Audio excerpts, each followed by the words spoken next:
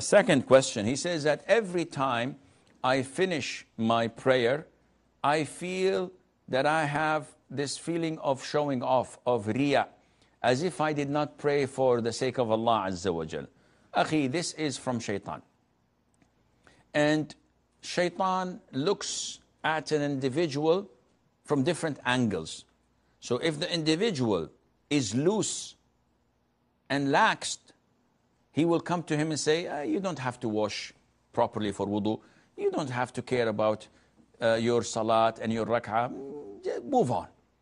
And if he sees that the individual is a little bit extreme in religion and very keen on doing things right, he comes to him and make it as an obsession that he did not do it well and he has to do more and increase and maybe go to extravagance or to extreme.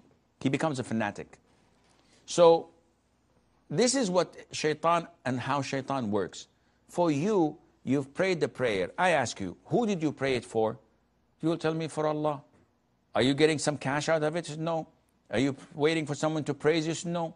Khalas. Then this is for Allah Azza wa Jal. Whatever comes afterwards, this is from shaitan.